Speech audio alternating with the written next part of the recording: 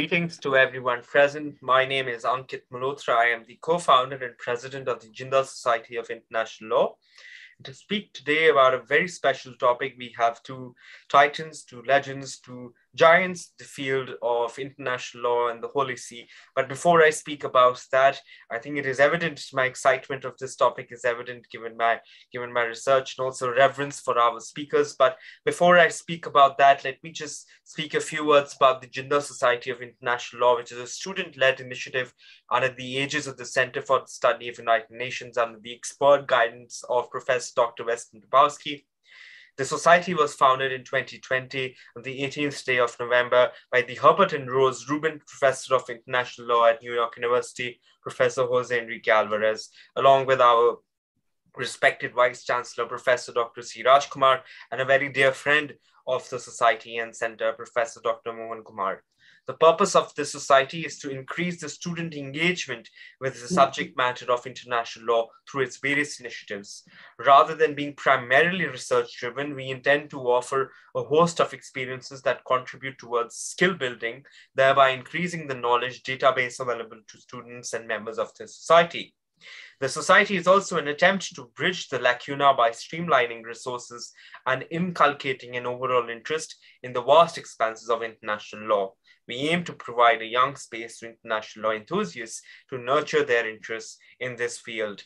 Thus, through the spring lecture series entitled Colloquium on Challenges to Global Governance and in Humanity and of the Humanities of the 21st Century, we offer a compendium of scholarship from the bar and also experience of teaching and writing from the academy. Over the past years, the Jindal Society of International Law has hosted over 100 renowned speakers from foreign universities, the International Law Commission, international law firms, United Nations, the Hague Academy of International Law, and the Institut de Droit International. Through our previous series, we endeavored to study the different contours of international law through the speakers who cover and address their respective areas of expertise based upon their years of research and also practice. Given the vast ecosystems and the engagement of international law in it, the society aimed to study the fragmentation and fertilization of the various disciplines in this ecosystem of public and private international law. Over the past year, the society has become a quorum of thought-provoking discussions due to its engagements with the experts aimed at exploring this ecosystem of international law. Thus, as a result, through the spring lecture series, it is important to understand the law from its broader, different, and differing vantage points. Acknowledging that law is a creation of states, it is also important to understand and appreciate the social sciences and humanities that have played a key role in shaping this law. Thus, the series, it is also hoped that one will develop a deeper understanding of Philip Jessup's magnum opus, A Modern Law of Nations, an Introduction, which he wrote in 1949, when he said, and I quote him, "So long as the international community is composed of states, it is only through an exercise of their will, as expressed through treaty or agreement, or as laid down by an international authority deriving its power from states, that a rule of law becomes binding," end quote. And to speak perhaps on one of the most integral, important, and binding authority, which is the Holy See, and also international law, which is formed or assisted in formulating, we today have amongst us Professor Dr. Cedric Ryngaert. Professor Ryngaert is the chair of public international law at Utrecht University and the head of department at the international law and European law at the university's law school.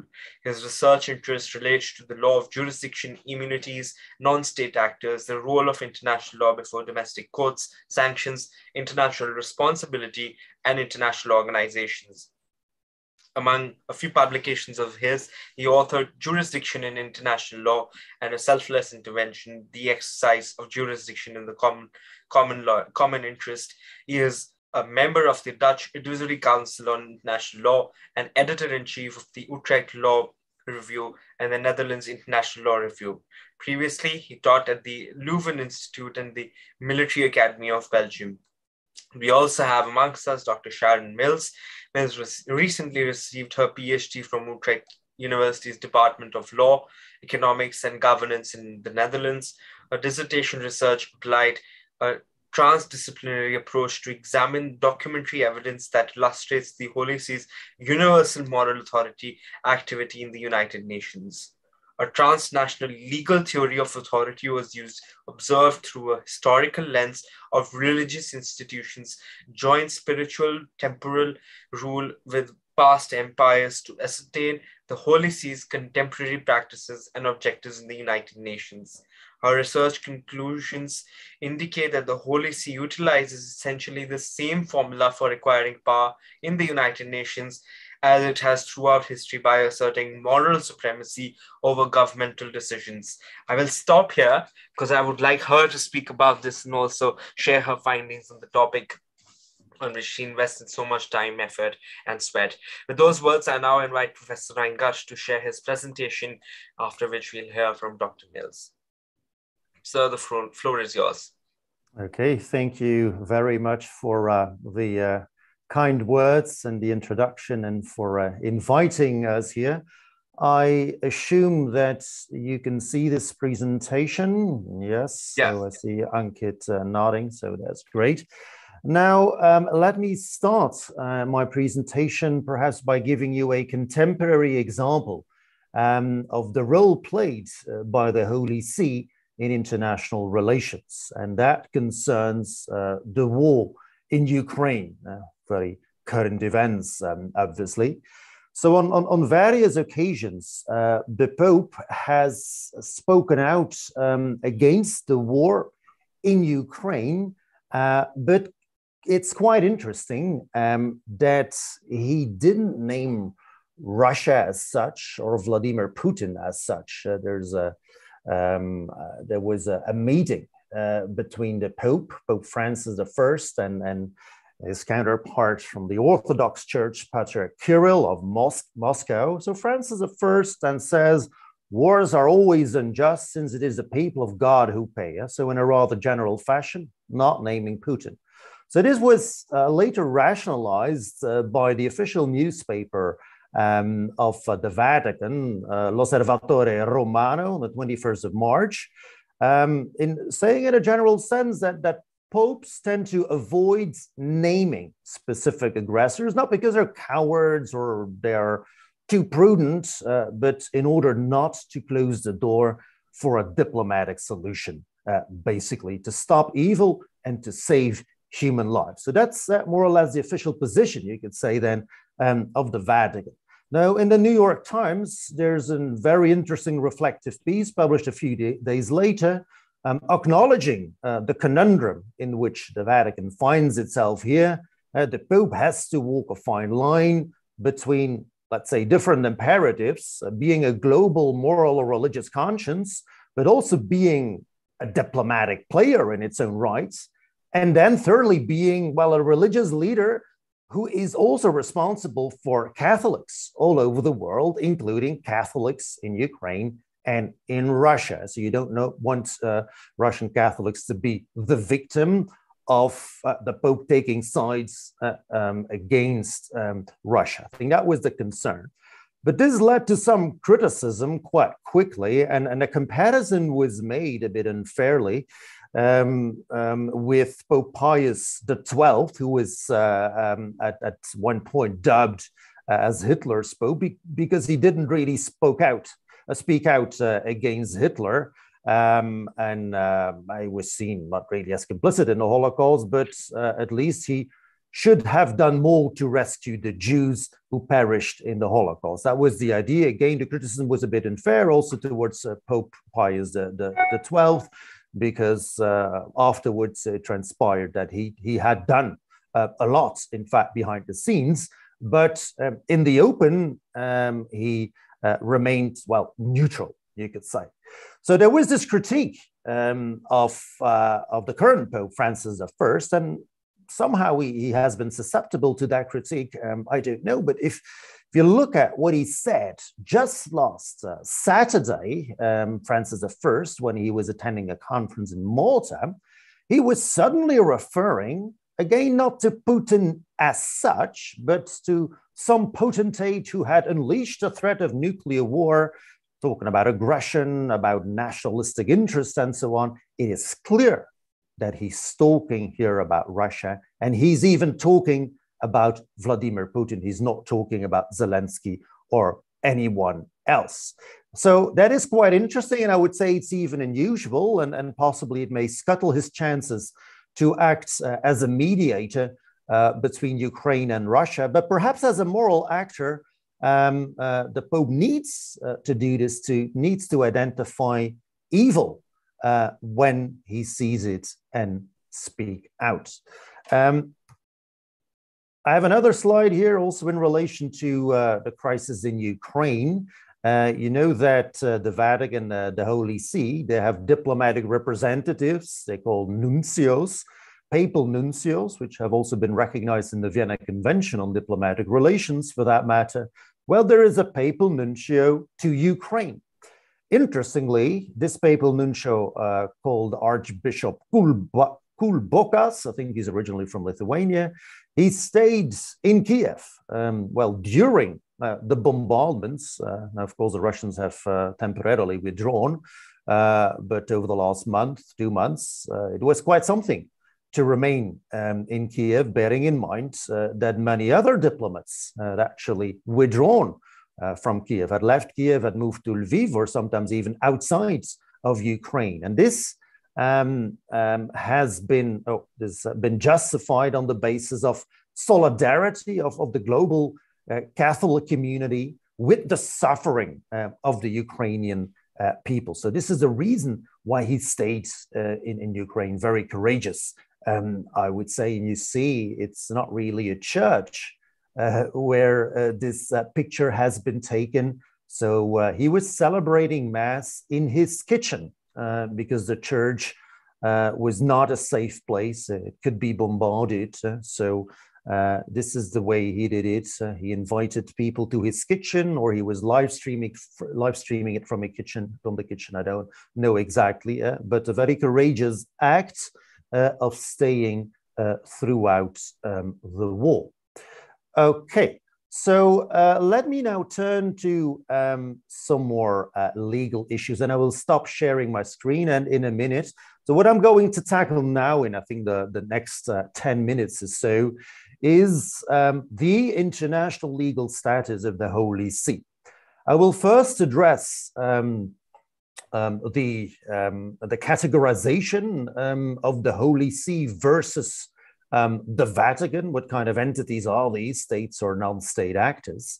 Second, I will say a few things about the role of the Holy See in international relations, a bit of international dispute settlement, and then I will address immunities. Now, regarding immunities, we've had quite an interesting case here in Europe before the European Court of Human Rights in relation to allegations of sexual abuse in the Catholic Church. That was a case in Belgium, which then reached the court, European Court in Strasbourg, where immunity of the Holy See was upheld. But there's clearly a tension here with human rights, the right of access to a court. So that is also something that I'm going to discuss in the next few minutes. So I will stop sharing my screen so you can see me a bit better. All right. The international legal status of the Holy See. I think there's little doubt that the Holy See has international legal personality, but international legal personality is really a placeholder. I mean, the most important question is obviously, what rights and obligations does the Holy See have? And then first, obviously, we need to disentangle this Vatican city from the Holy See.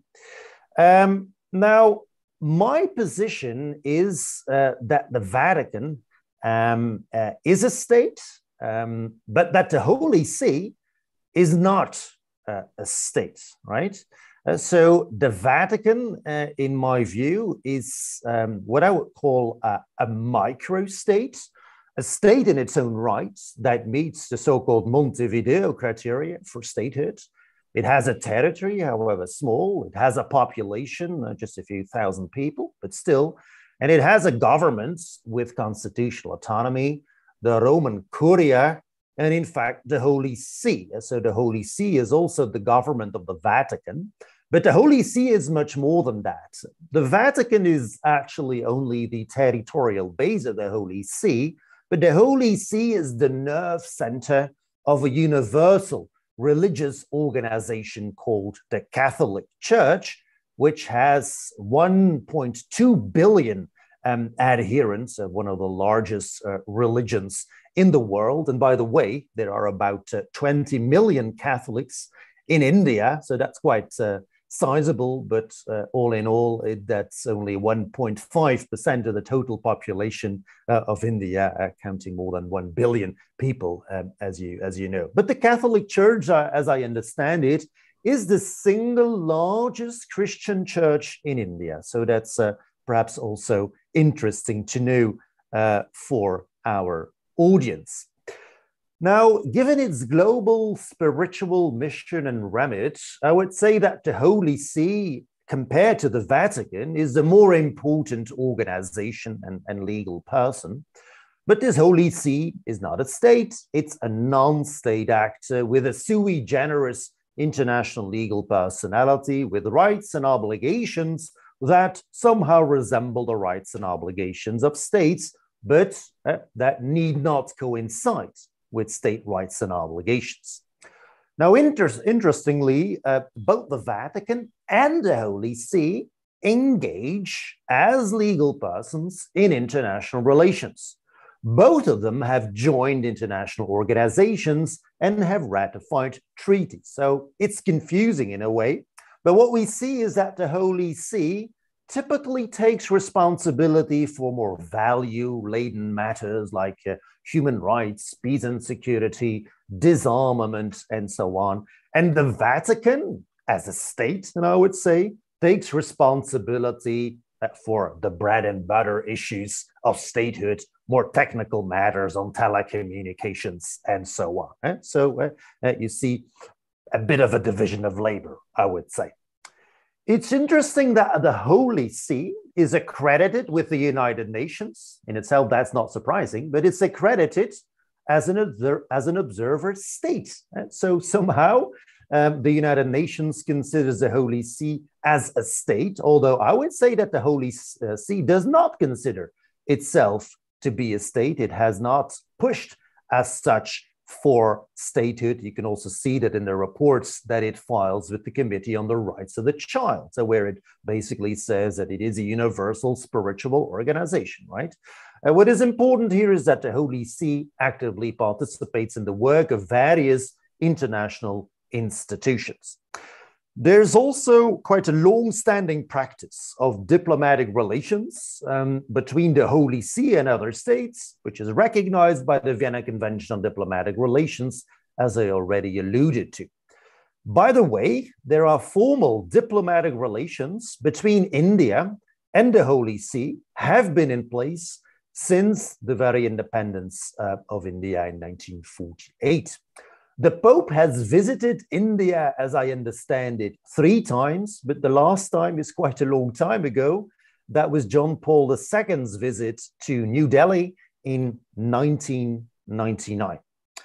Now, with some Catholic states, the Holy See sometimes enters into so-called concordats, or bilateral agreements, which govern the position of the Catholic Church in those states. For instance, that a religious marriage also has civil effects. So that's something typical that you could find in the Concordat.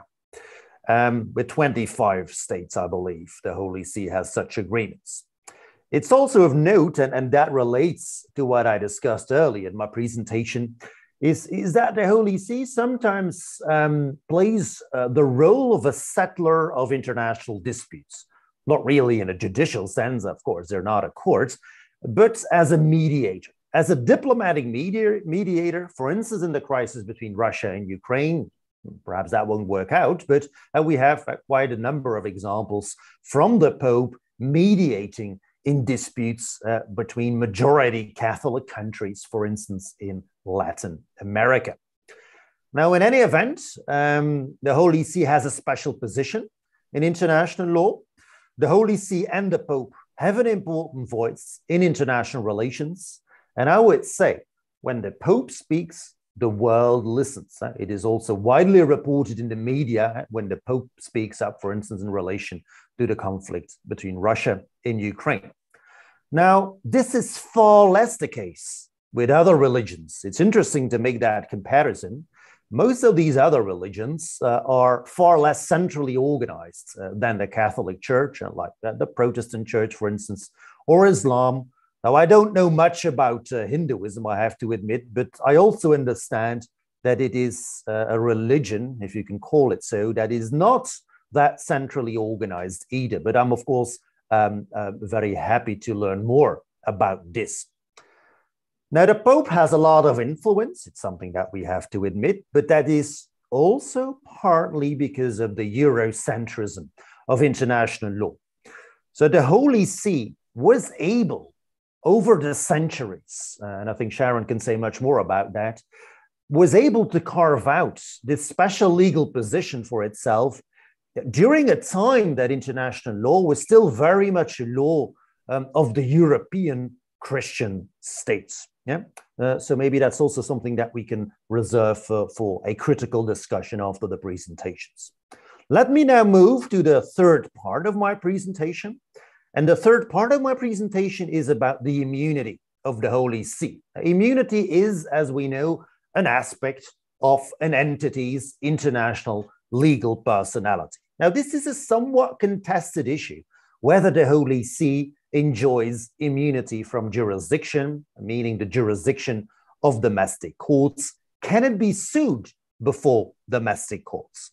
Now, this is an issue that has recently played a prominent role in respect of the sexual abuse scandals that have rocked the Catholic Church. Cases have been brought against bishops, dioceses, individual clergymen, and so on. Investigations commissions have been set up. I don't know what's the state of play in India, but this is definitely the case in Western Europe, also in the United States, Australia, Canada. But then the question has arisen whether the Holy See, as a separate legal entity, more than the sum of its parts, you could say, could the Holy See be sued before domestic courts because of negligent behavior in respect of, in a way, tolerating sexual abuse by individual clergymen? Some cases have been brought in the United States. That was about 10, 15 years ago when that had been tried. And, well, that was not very successful for the plaintiffs. US courts have basically equated the Holy See to a state, and then they applied the Foreign Sovereign Immunities Act and conferred immunity on the Holy See. After that, victims tried in European states. They started in Belgium about 10 years ago, and that finally led to an important case before the European Court of Human Rights. Quite a number of blog posts have already been written on this in English. I myself also wrote a blog post on the Völkerrechts blog. For those who are interested, it's open access. The case is known as JC versus Belgium. The judgment itself is unfortunately only available in French, so you need to speak French to have access to the primary materials. And this is, of course, because the case is a Belgian case, although it was decided by a Dutch-speaking court in Belgium. But ultimately, the takeaway of this case was that the Holy See enjoys immunity in relation to sexual abuse. And the court said, this is not a disproportionate restriction of the victims, the plaintiff's rights of access to a court. And in essence, the courts equated the Holy See to a state for purposes of the law of state immunity, and they applied basically the UN Convention on State Immunity, which has not formally entered into force, but still it's a codification of the customary law of state immunity. And that was considered as relevant, equally relevant for the position of the Holy See. Now, I would say that this is contestable because as I said earlier, the Holy See is not a state. It's a non-state actor. Now, of course, a non-state actor could enjoy immunity, like international organizations, for instance. They also enjoy immunity on the basis of treaties. So you would need to identify treaties. There's, of course, the Lateran Treaty of the 1920s, but it doesn't formally talk about immunity from jurisdiction. Alternatively, of course, you have customary international law, and then you need to have sufficient proof of virtually uniform state practice. But I'm not fully convinced whether that proof is there, because there's simply not that much state practice out there. Some practice is only relevant for domestic law purposes, for that matter, for instance, the US practice. But we should admit that some states, and I would say especially Catholic states or states with a Catholic majority or a strong Catholic minority, they do treat the Holy See as if it were a state, right? So possibly among those countries, there might be a regional customary international law norm on the immunity of the Holy See. Now, if you believe that in principle, the Holy See enjoys immunity, well, there might be relevant exceptions. The same applies in respect of state immunity. Article 5 of the Convention says there is state immunity basically for sovereign acts, but then there are exceptions for commercial acts or acts that look like commercial or private law character. And the relevant provision there is the so-called territorial tort exception in Article 12 of the UN Convention on Jurisdictional Immunities, which says that a foreign state, or in our case, the Holy See, cannot invoke its immunity in relation to tortious acts which took place on the territory of the foreign state and are attributable to it. Now, my legal intuition says that, well, these acts of sexual abuse, I mean, these kids were abused not in the Vatican, right? They were abused on the territory of Belgium. So the first criterion is met, you would say.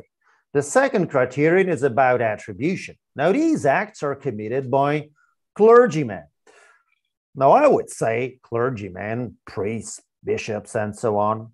These people are organs of the Catholic Church whose acts should normally be attributable to the Holy See, which means that the exception of Article 12 is relevant, kicks in, should be applied, and that immunity should be dismissed.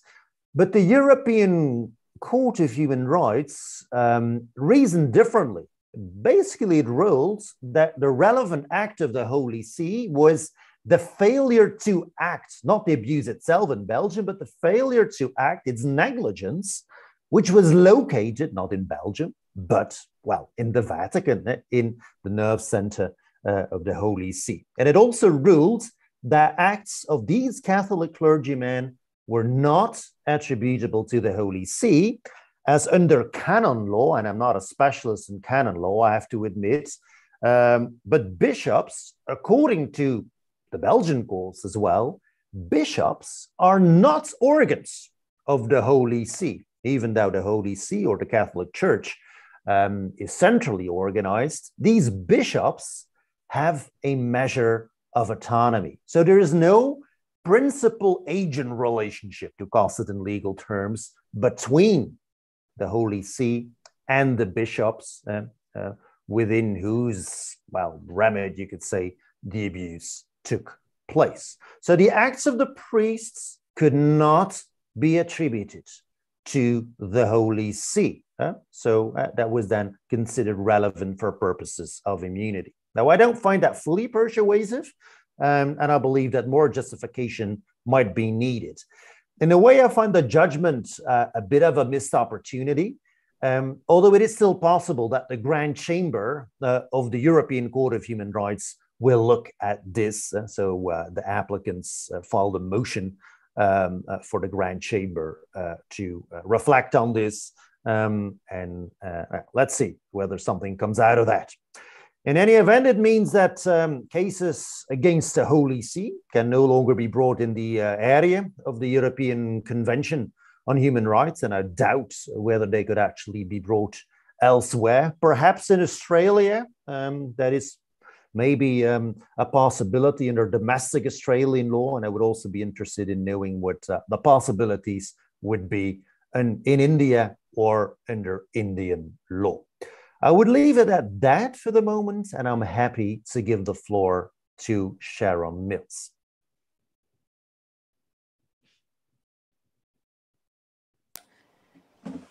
Ma'am, would you like to share a slice, please?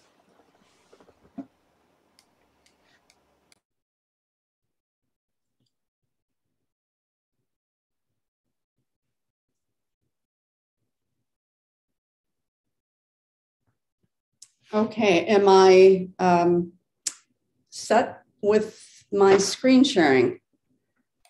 Yes, we see the Holy See as Transnational Model Authority Act in the UN. Is that the first slide? It is. Wonderful. Okay, thank you. So good evening to everyone, or I guess some of you may be in the daytime as I am. So good morning. First, thanks to Ankit for welcoming me to take part in this very interesting lecture series, which I'm proud to be a part of. I'm going to be discussing my topic on the Holy See as a transnational moral authority actor in the UN, which Ankit gave a quick version of. And this was, as you said, the subject of my Ph.D. dissertation, which I recently defended in December of last year. I might add, under the wise and capable leadership of Professor Ryngaert as my advisor. So in my lecture, I'll touch upon 4 aspects of my research. First, I'll contextualize my research within the discussion of the Holy See as an international legal personality.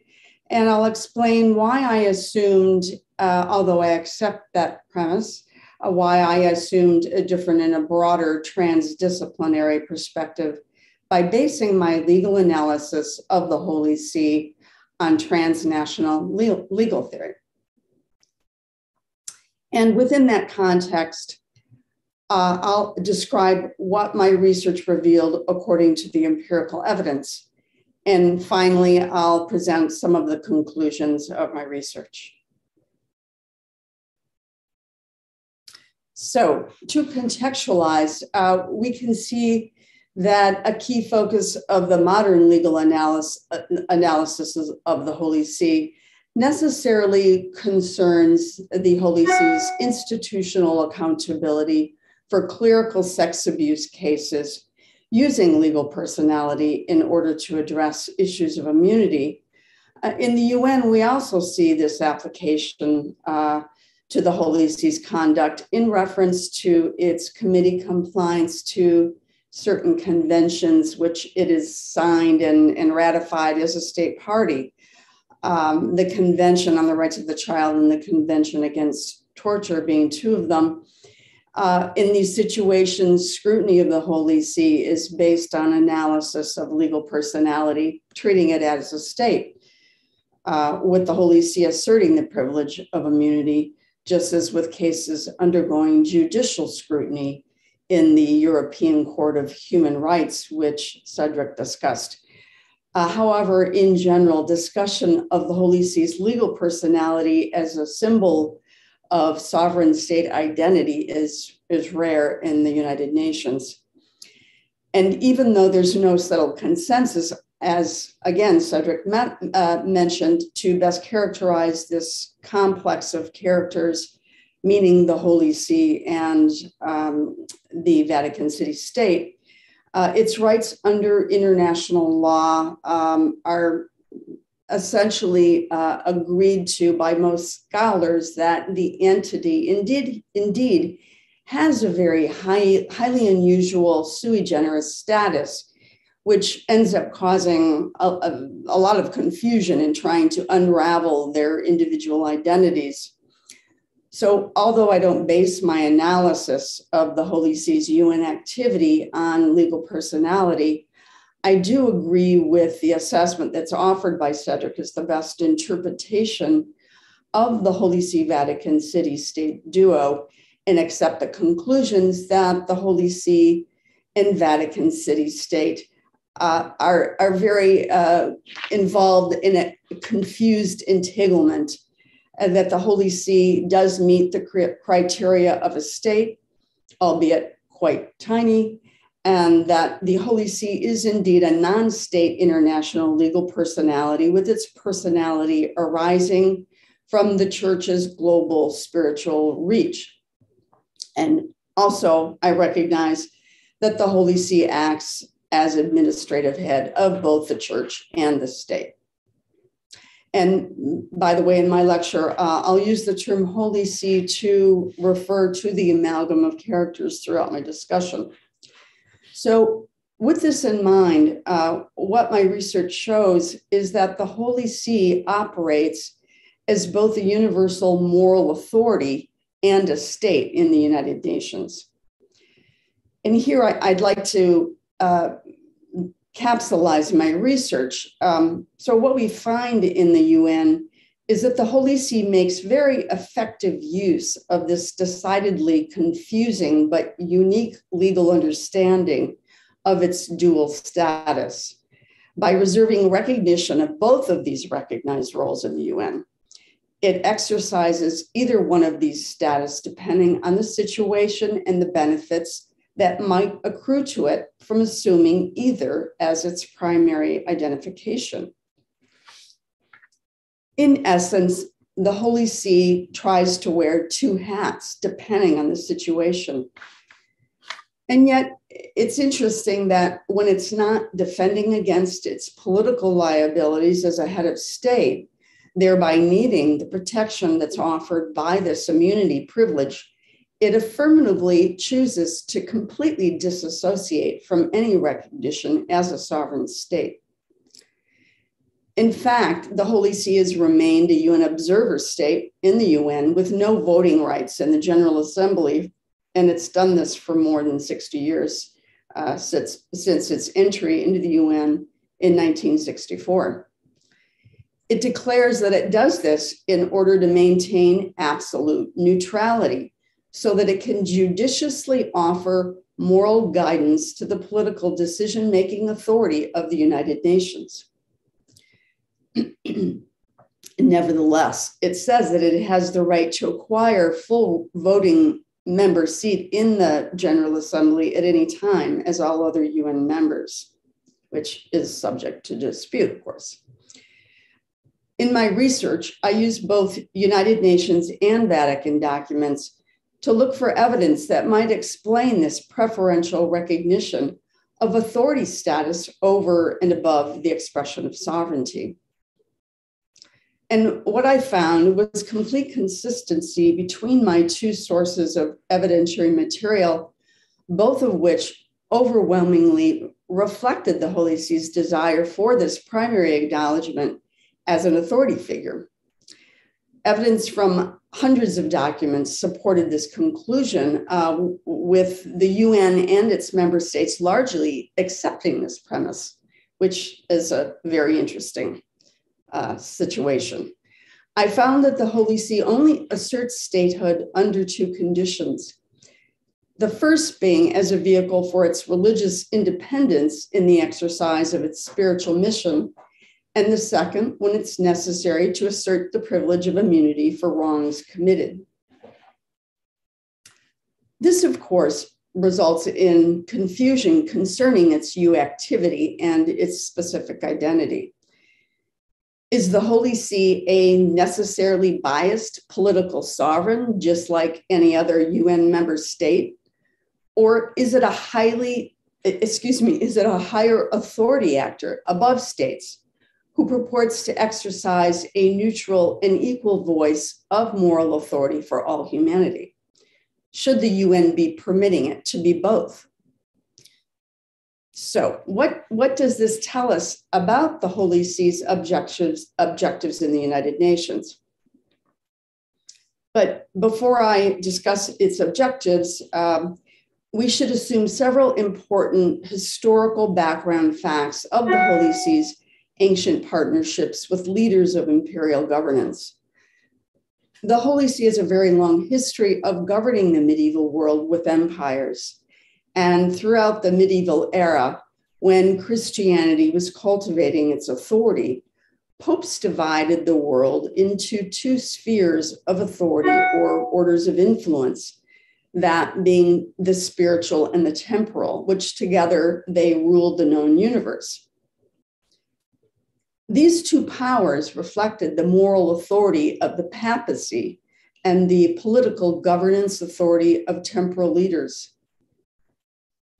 The understanding was that they both had their own order or their sphere of influence and expertise and power, and that they should stick within that realm of influence, which is basically how they managed to coexist for so long when, in fact, they did get along.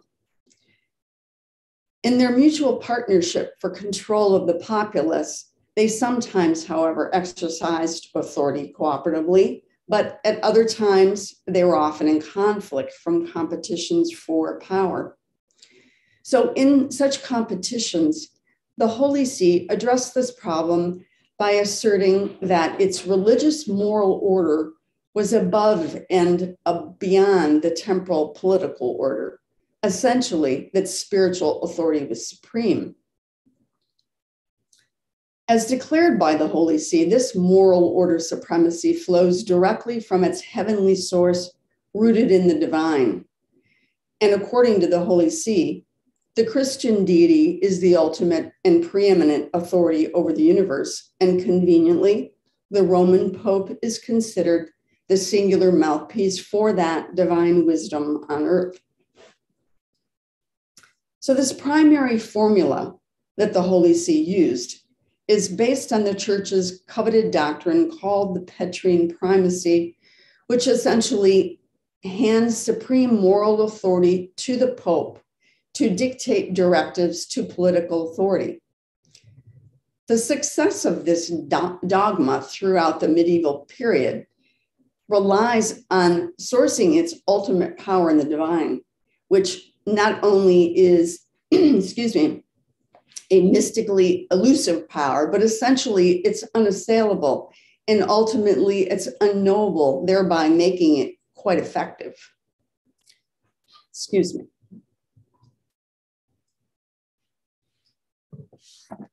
This created a form of authority that is steeped in an elusive and charismatic power that the Holy See used opportunistically to its advantage in competitions with governance authority, who, after all, were just mere mortals. So with this historical background in mind, we can now understand the following behavior. When the Holy See conducts its business in the modern UN setting, and it confronts views or policies that it opposes, the Holy See judiciously asserts the same type of ancient dogma as a tool of soft power. It subtly and cogently reminds the UN of the Holy See's supreme moral authority, and it issues directives recalling its age-old spiritual wisdom and admonishes the UN for its errant and destructive ways. It does this based on its ancient formula for cultivating and retaining power, which has been a successful method for surmounting the authority of its competitors for a few thousand years. So back to the Holy See's objectives. We can see now that the Holy See seeks acknowledgement as the UN's universal voice of moral authority. Its goal is to place the moral order above the global political order of the United Nations, modeling it on its ancient religious doctrine. In essence, it advances the idea that it operates as a supreme moral guide to the UN's political authority, which is inescapably based on ancient religious doctrine. In sum, these objectives are patterned on the execution of the same strategy used in its past with empire as a tool for institutional survival. The Holy See perceives UN involvement as a moral authority actor as the best avenue to remain relevant and to preserve power in the most prominent world forum today in global governance. It chooses this primary status as an authority actor because it recognizes that there are many more benefits to acknowledgement as an authority actor than there are with recognition as an inconsequential state with no hard mechanisms of power. So next, I want to say something about methodology here. Essentially, the empirical evidence of my research dictated my theory. We find an interesting methodological fact surfaces when we unpack this research process. We see that early and close observation of the research documents informed what turned out to be the appropriate theoretical basis for describing the Holy See's activity in the United Nations.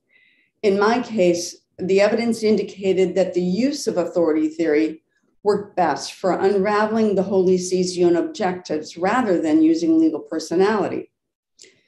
So consequently, after a thorough review of my documents and a sideline delve into history, my research decidedly took on a turn toward examining scholarship on authority theory instead of legal personality.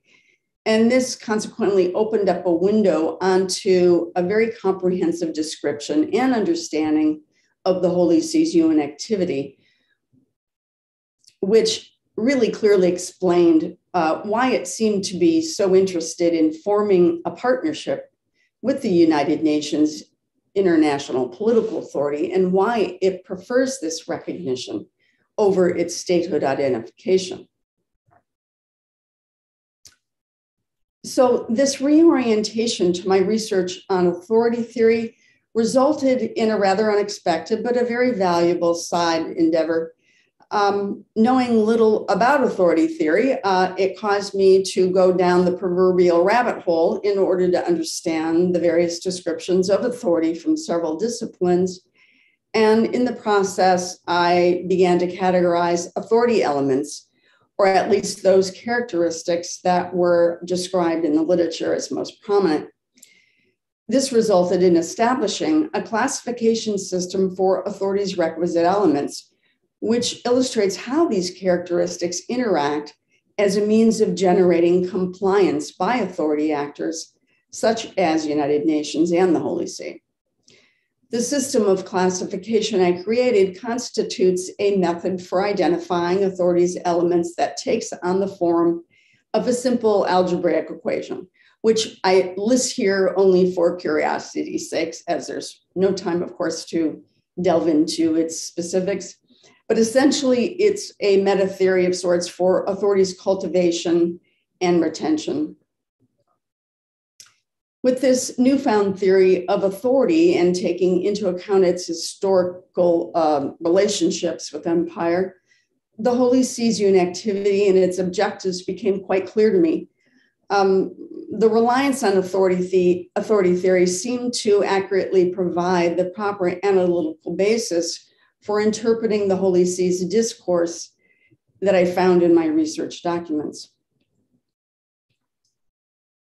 So what I learned from authority theory was that based on this theory, the Holy See is best described as a transnational moral authority actor who attempts to replicate its ancient partnerships with political authority who together ruled over the empire in ancient times.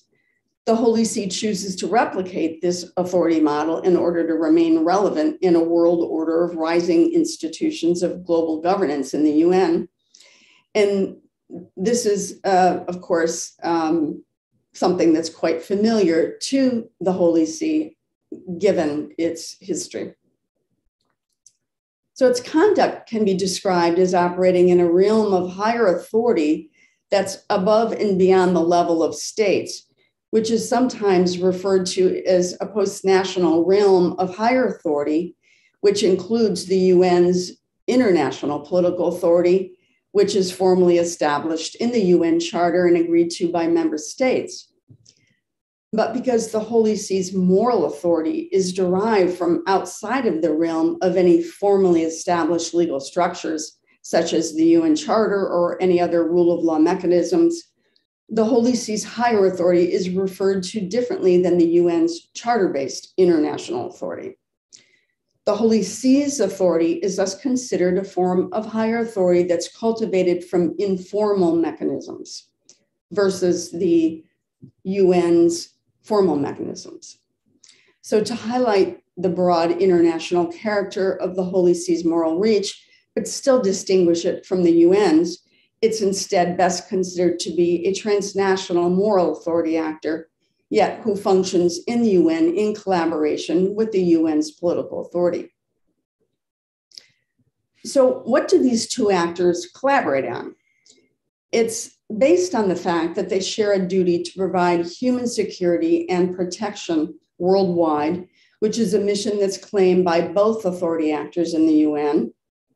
The UN, as an international authority, has a political mission to provide international peace and security that's dictated in the Charter. It's a rule of law principle that's established in the Charter, and it's the stated reason for the UN's existence. But the Holy See as well maintains an ancient moral mandate of humanitarian protection and peace, which was delivered to the first Pope a few thousand years ago by the Christian deity. And the Holy See also declares this as the reason for its existence. So we have a situation where both actors share a complementary mission, but they act from different authority platforms. Resting upon transnational legal authority scholarship, this UN partnership in humanitarian concerns can be described as a coexisting and an interreliant plural authority relationship. This plural authority partnership acts together in a complementary fashion to bolster the legitimacy that's needed to carry out their mandated task of protecting humanity. And indeed, what we see in the documents reflects that there is recognition of the shared responsibility to protect humanity, and there is an effort to combine their forces of their mutual authority, the spiritual and the political, in an effort to satisfy their mutual mission. There's an interesting unanswered question, which I didn't address in my research, but could be the topic possibly of another study, and that is whether this shared mission somehow can explain why the UN and the member states of the UN largely condone the Holy See's bold assumption of this higher moral authority activity in the UN. Is this permissive license by the UN the result of a cost-benefit analysis that it does, where the UN reveres the Pope and permits the Holy See to claim such singular moral authority status, where other religions are not given the same standing? Does the UN see the Holy See's activity as augmenting its own legitimacy so that in balance, it turns a blind eye to the obvious religious nature of the Holy See's dogma, finding it more beneficial to not challenge its highly unusual status in the UN? A question possibly for another discussion. So in my conclusions, I'd like to look at what can we make of this research of the Holy See's conduct in the UN. First, I'll briefly address the issue of methodology. What I mean in this first bullet point about letting the tail wag the dog is that sometimes it's best to allow the empiricism to direct the theoretical basis that is used for interpreting evidence rather than assuming a strict legal analysis.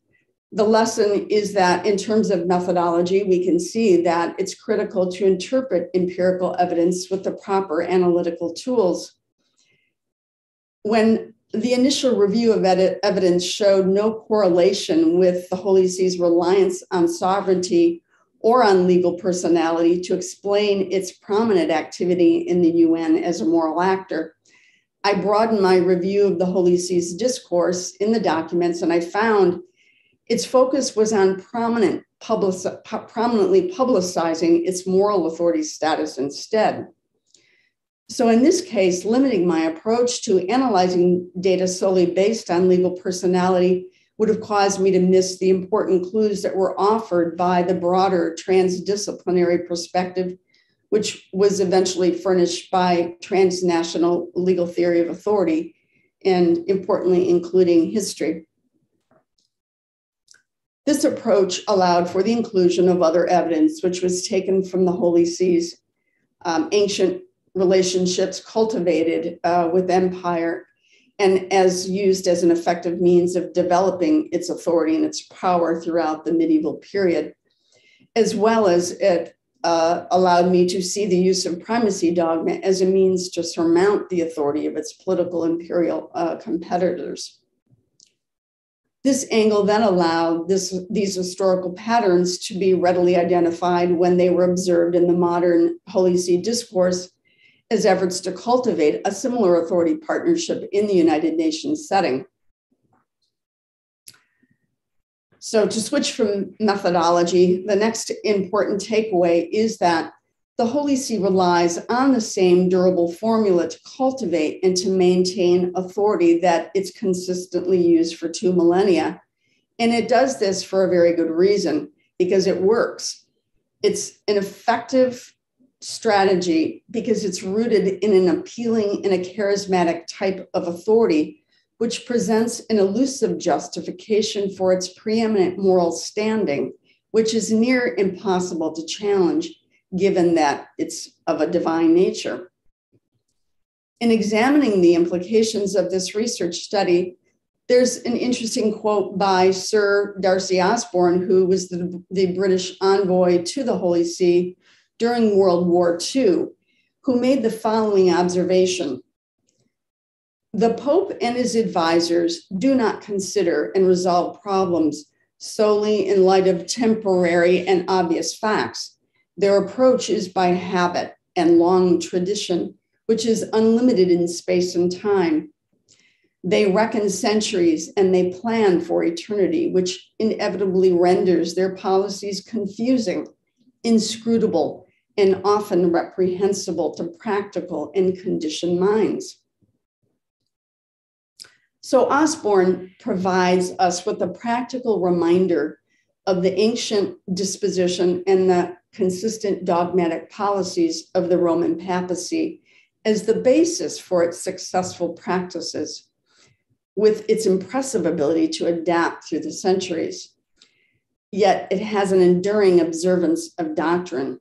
And this doctrine has been a vital feature to the Holy See's success as the oldest institution in history. But this traditional formulaic policy needs maintenance, especially in the increasingly cosmopolitan and secularized world in which we live, which the current Pope wisely understands. Pope Francis clearly comprehends that the institution's survival relies on the sustained ability to generate charismatic appeal in the papacy and in the eyes of the public in order to preserve reverence, and thus its legitimacy of its moral voice. So in the modern UN Forum, the Holy See's adaptability uses the same expression of preeminence of the moral order over the political order to direct its policy decisions that are favorable to the survival of the Holy See in our global world. So in conclusion, the religious institution regards UN engagement as an avenue for the successful restoration of its broad jurisdictional authority that popes actually once exercised with empire throughout the era of Christendom. The papacy envisions the UN as a promising forum for the establishment of a similar universal public authority to which it can dispense preeminent moral directives. So why is this a problem? In the present era of globalization and with the weakening of sovereign borders, this authority arrangement is presently recognized by the papacy as significantly more promising for the acquisition of future power than the meager benefits that could possibly accrue from identification in the UN as a small, inconsequential state. The research clearly demonstrates that the Holy See has assumed a public function in the UN as a moral authority agent. And as an issue of legal theory, the Holy See assumed role indicates that the UN has endorsed it as a transnational moral authority actor for all of humanity. But as we've seen, this position is indispensably reliant upon an ancient religious primacy doctrine that presently aims to direct the course of international public authority, behavior which is intended by the Holy See as a mechanism to secure its own personal future power. The problem surfaces when one considers that the creation of the United Nations is based on an intergovernmental attempt to create a framework for peace, which is based in the decidedly secular principles of the UN Charter. And although no one can argue that there is always a need for moral leadership in the United Nations, it is indeed irrefutable that the Holy See's particular assumption of such authority is deeply rooted in religion and steeped in the ancient practices of Western Christianity in particular. It can be argued that this special status, simply as a matter of fairness and of equal standing among member states of the UN, should reasonably be subject to scrutiny. It invites the question of why the UN has anointed one particular religion as the primary voice of moral authority, as it could provoke religious competition in the UN forum in the future. And such standing should invite critical analysis because there are indeed deeper and broader implications to this reality. Well, this brings the end to my discussion, and I believe we can now open this up to conversation, and I'll hand this back to Ankit. Thank you. Thank you. Thank you to both our speakers for the succulent presentation and perhaps tour de force of what this institution is. Perhaps even if you can classify it as an institution, perhaps it's the safest word which you can use for it. There are a few questions which I would like to pose to both our speakers. Just as a side note, the authority theory seems like a wonderful tool to not only study the Holy See but other things as well. So I would nudge Dr. Mills to speak about that as well.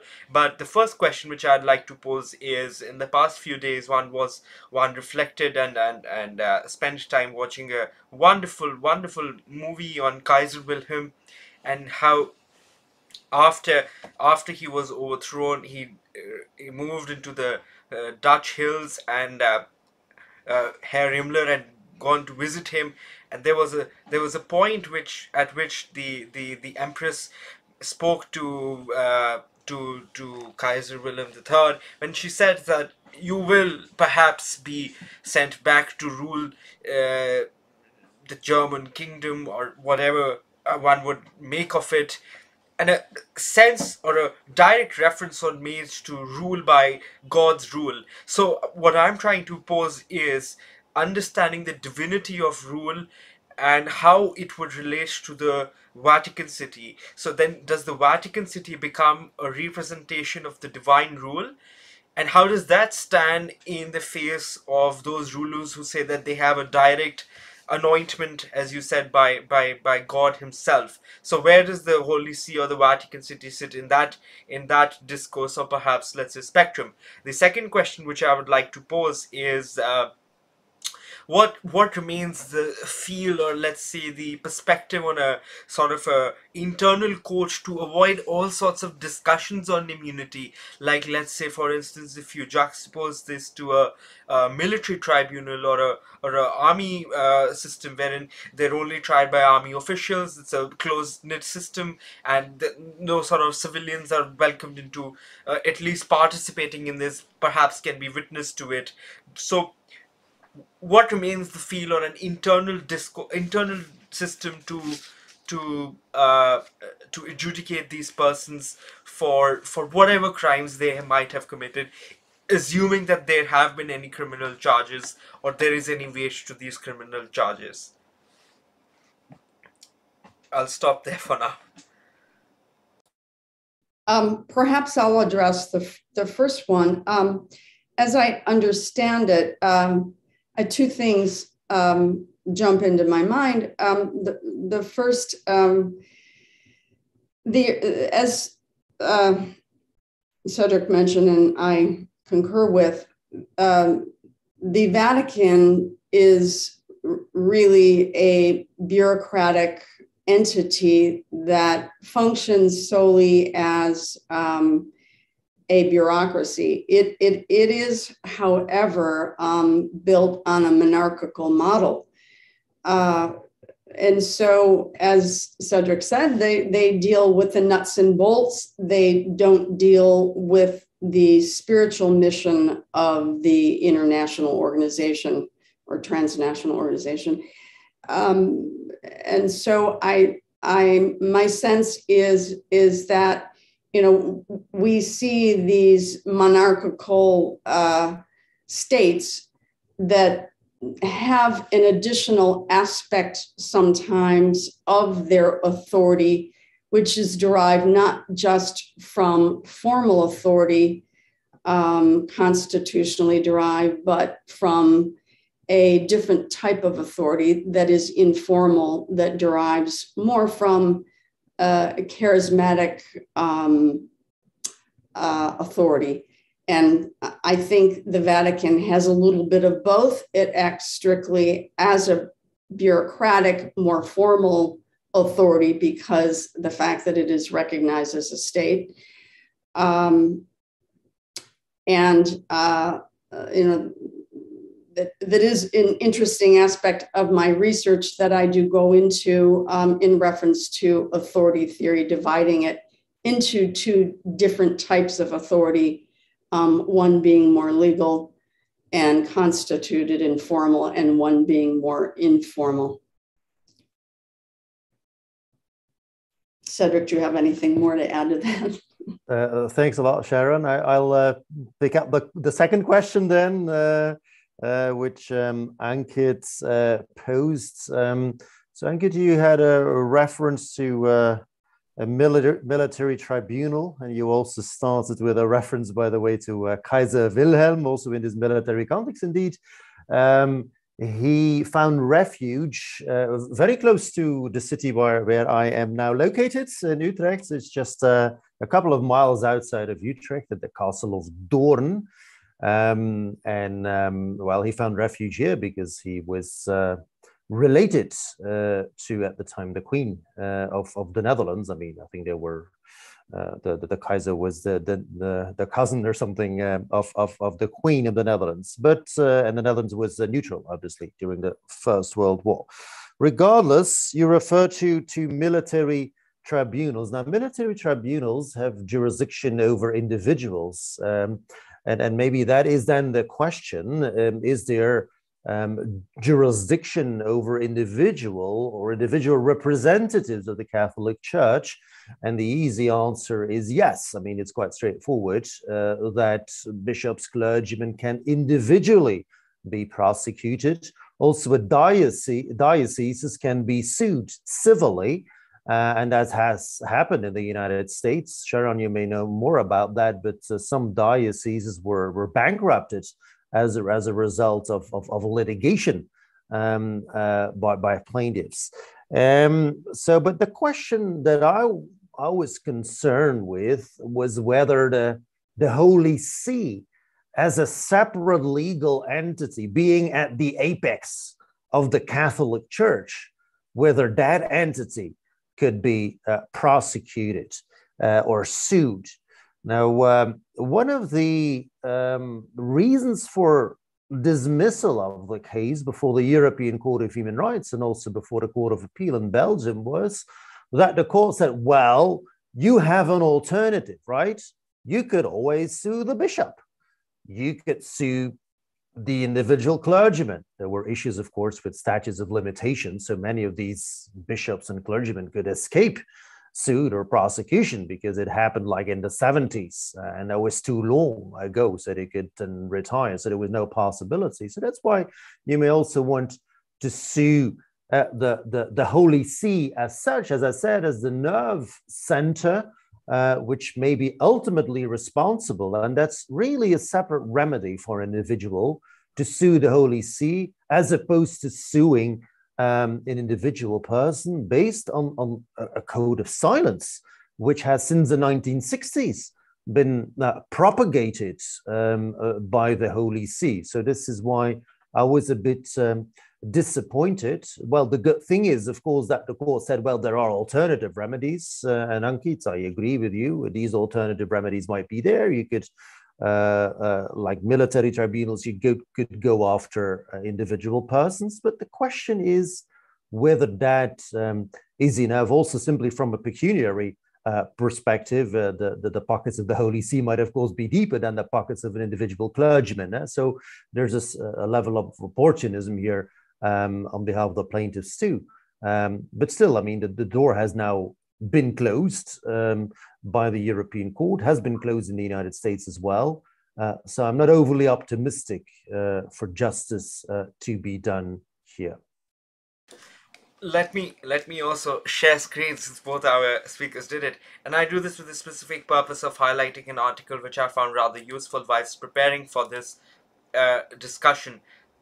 I just need to see how one can do that. So,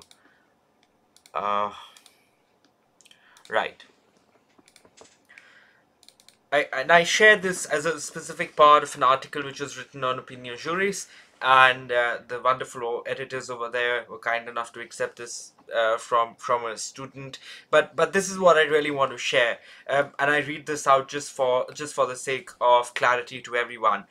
Earlier this year, one of the Polish newspapers informed about an instruction addressed to Polish bishops. The instructions issued by the Holy See. The instructions prevents Polish bishops and the superiors of religious orders from divulging into the Polish authorities the records of canon law proceedings in cases of child sexual abuse committed by the members of the Catholic clergy. This was justified by the fact that these proceedings are within an exclusive jurisdiction of the Congregation for the Doctrine of Faith and are carried out by the local churches upon its request.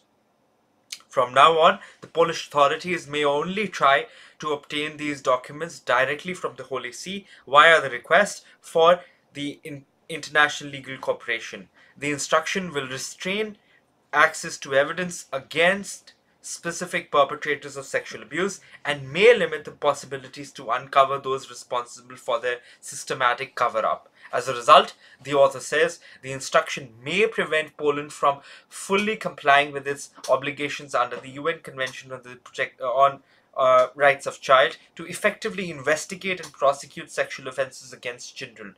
This is paradoxical given that the same obligation is binding on the Holy See, which ratified the convention in 1990.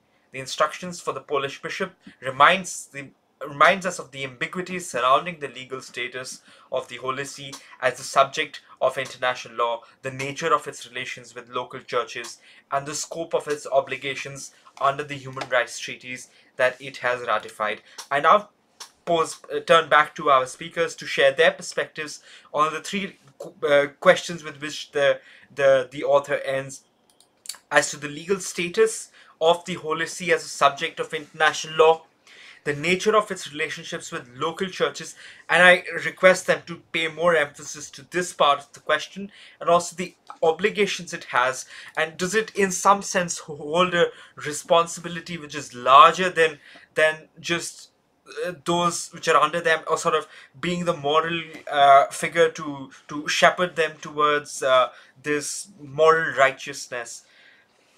Sorry, that went on for a while, but either one who would be interested to take a jab at this. I believe that's Cedric's jurisdiction. I haven't read that blog post. It's really interesting. Also coming from Poland, obviously, where Catholic Church is still very strong, and to a certain extent, this is all supported by the government itself. So you see also a link between the religious and the secular here. So going back in a way to earlier times. Indeed,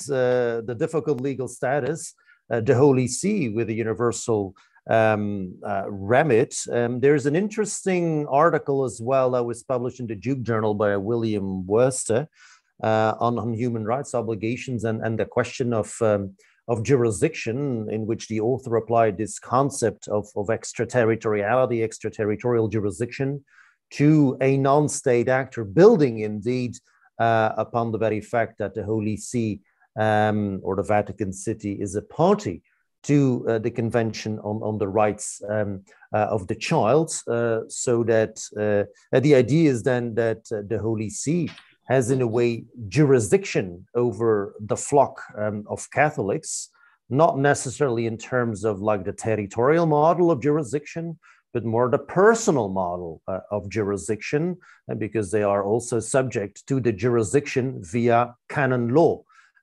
as you referred to, Ankit. I was just indeed having a look right before this meeting on this principal agent relationship between the Holy See and bishops, clergymen, and so on. So what does canon law say exactly on this? There is a report in 2014 by the Committee on the Rights of the Child, which draws attention to Canon 331 and Canon 598. And there you can see that 331 says a bishop of the Roman Church, and bishop of the Roman Church here is the pontifex, is the Pope, is the head of the College of Bishops, the Vicar of Christ, and the pastor of the universal church on earth, and possesses supreme, full, immediate, and universal ordinary power in the church. So this is what I would call some kind of universal jurisdiction over Catholics. And you see a certain tension, of course, with secular law when crimes are committed.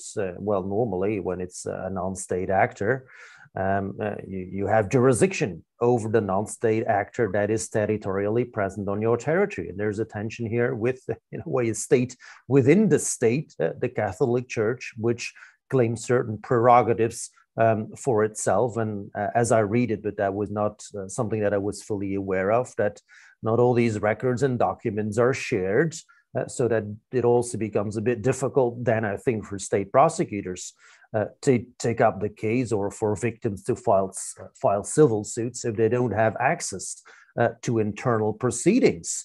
Has the court been serious about this? Now, at the same time, I would say, if the court has been serious about this under its own internal proceedings, that could be a reason to dismiss immunity or to withhold immunity. I would say that is something that is also part of the European Court of Human Rights framework, contingent immunity. If there is a reasonable alternative remedy available, if there's an internal proceeding within the Catholic Church and it was, well, more or less okay, then you can cite that as an argument to deny or to withhold immunity. But I would need to look more into that.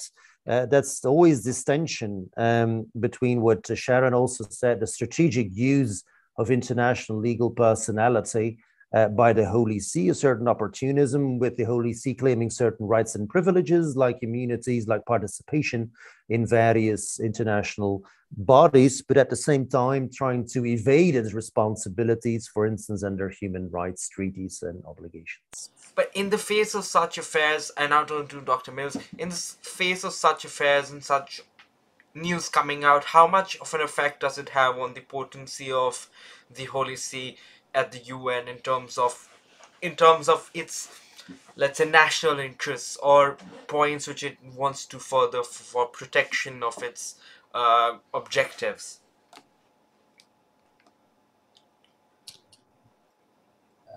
So you're asking whether this type of dialogue has an impact in the Holy See. You know, I am going to say I don't see much evidence that it has. Reviewing almost the entirety of the Holy See's discourse in the UN since it entered, that relates to either authority theory or to liability for any type of wrongs, the Holy See steadfast maintains its presence based on its doctrines, which it will, as Cedric said, it will pick and choose which identity it selects for each individual fact inquiry that seems to surface in the UN, and it seems to be quite effective at bypassing scrutiny. In situations with liability for sex abuse cases, it has readily used immunity to defend. And in situations where it finds that statehood identification is useful, it certainly will assert that. And my research shows it's in the two situations: when it needs the privileges of statehood, such as immunity, and when it needs to remind the UN of its sovereignty based on its religious freedom to exercise its mission. Right, thank you. We've come to the close of this session. I'd like to once again thank both our speakers for taking our time to do this, and also sharing these thought-provoking perspectives. And I now invite them just to say final words, following which we will close. Professor Ryngaert, then we'll have Dr. Mills, and then we can close. So, final words. I can only say thanks a lot for the invitation, and thanks a lot also for sharing your thoughts as a chair. I also learned quite a bit today, but I think what Sharon said towards the end of our presentation, this invitation for a deeper critical analysis on the position of the Holy See within the United Nations, I believe, is overdue. Probably the Catholic Church is a religion that is boxing a bit above its weight in international relations, and that's a consequence of this special legal status that it has acquired over the centuries. Now, if you compare that to other religions, the Muslim religion, for instance, they have more than 2 billion adherents, but simply because they're organized in a less centralized manner, they're far less represented. Of course, there are a number of non-governmental groups which have observer status as a non-state actor, as an NGO at the United Nations, but it's not the same as the observer status of the United Nations. And the same applies to the Hindu religion. As I understand it, there are more than 1 billion Hindus, and that's about 15% of the global population. To what extent are they represented in international affairs? I have a question mark. I don't have an answer to that. I haven't looked into that, but I think it's reason for concern. Thank you once again, Ankit, for welcoming me to be part of this lecture series, which is quite impressive that you have set up such an interesting panel of people. And I want to echo what Cedric said. I think a major concern, and it should be emphasized within the UN, not only are there many issues that the UN needs to address in terms of reform, I fear that one of the most important could eventually surface with this special sui generis status of the Holy See in the UN, could eventually invite religious conflict, within the UN forum for very obvious reasons, given the inequality that is facially apparent with this status. Indeed. With those words, I thank all our speakers and also our participants for taking our time to do this. It's been a riveting discussion, and one is deeply inspired and motivated by not only the work, but also the teachings and also the writings of our respected speakers. Thank you once again, and I wish them good afternoon, and from my end, a good evening. Thank you very much. Thank you. Thank you. Bye-bye. Thank you.